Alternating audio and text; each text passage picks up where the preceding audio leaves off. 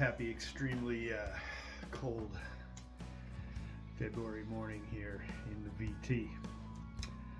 I figured I would talk with you guys a little bit about my second album, Prince of Poverty.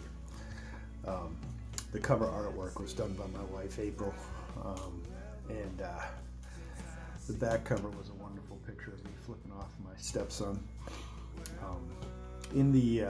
In the album itself, or I'll stick with the cover art. The cover art, I'm wearing a authentic Montgomery tartan from Scotland, and seen here with my cool dobro, my Dean dobro.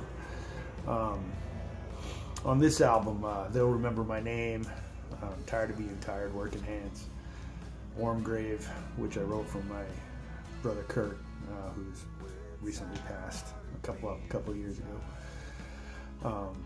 Don't Call Me Baby was a really cool tune that I wrote about a dream I had about Alanis Morissette.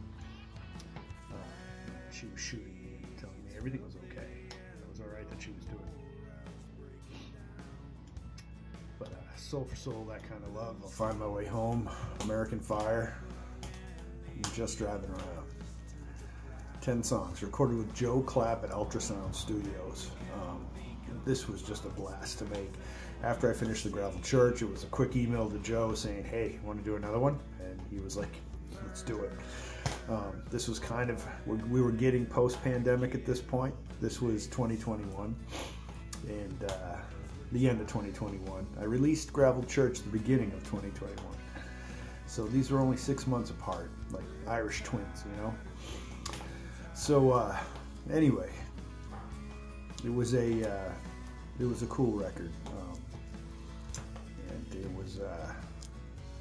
was still part of the healing process that began with the Gravel Church.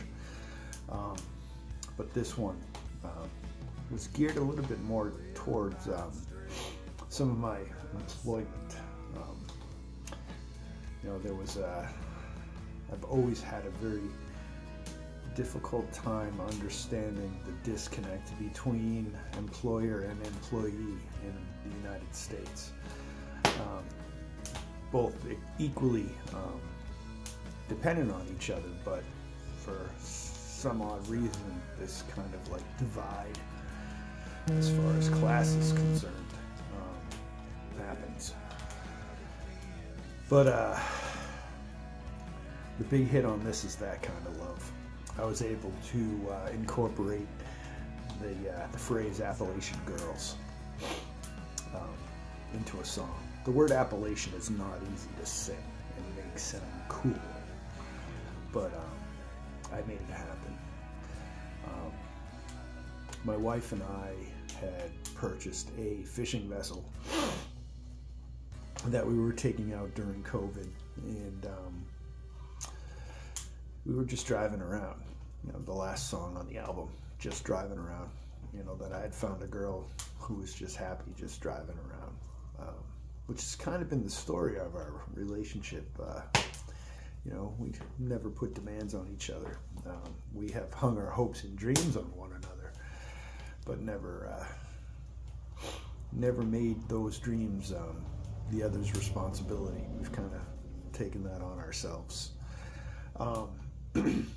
At a Warm Grave was written about when my brother came up from Florida to visit.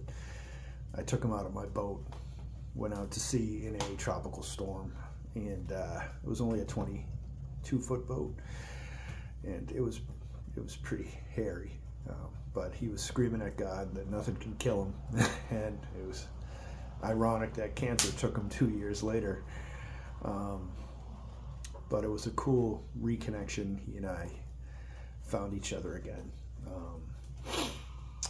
Soul for Soul was a song that, it was I've never heard, I haven't heard too many songs where harpsichord's used and sounds good. And I wanted to make it happen. And so Joe and I put this together, and the long and short of it is it's a very dark song. It's a song about matching your former lover in broken hearts, and what I've always called the casualties of war between lovers. It's this album, it's full of hits. I'll Find My Way Home.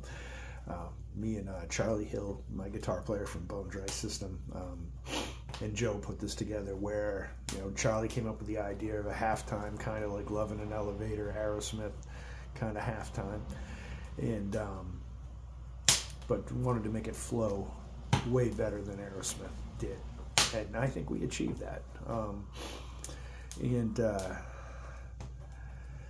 Working Hands was kind of my homage to people who are in the trades. That and Tired of Being Tired. We don't nearly get paid enough. We break our bodies while men that sit at desks go on vacations, and paper engineers tell us how to build things that we have to fix because they screwed it up. It's about working with your hands. It's about picking up the tools and everything that goes with it. Used to be able to be a tradesman and support a family in the United States, and now you can't, which is truly unfortunate. Probably why we have so many school shooters and crazy children. It's probably why this last generation is just so fucking entitled to, they just think they deserve everything you have, and they get to sit on their ass and wait for it to be handed to them. They'll Remember My Name was kind of my fuck you to the court system too. It was a I'd written the Gravel Church and Plymouth House of Correction for a crime I didn't commit because of a judge's hubris. The man was a liar, drunk, and womanizer. I think he's also a judge who has a history of having relations with his clerks. So that being said, They'll Remember My Name was about, I'm going to get out of jail, and you're going to remember who I am. And it's what you did to me is going to come back to haunt you in your career, because what you did was wrong, and the story's going to get told. And so far it's just starting to get out. But Prince of Poverty, I hope you guys check it out. It's available on all the streaming platforms along with the Gravel Church. I've got 2 more albums to talk to you about before I start talking about the process of my next album, Prophets of the Apocalypse. But big thanks to Joe Clapp. He's probably 50% of this record right here. His guitar playing. The guy's just a master of his trade. Dave Leach played bass, and Jeff Armstrong from the Delta Generators played drums on this one. But I hope you guys check it out. And again, thank you for hitting play. Thank you for being a part of my experience, for letting me into your households with my music, and I can't thank you enough. My whole life I've been searching for family, and I found you, so thanks.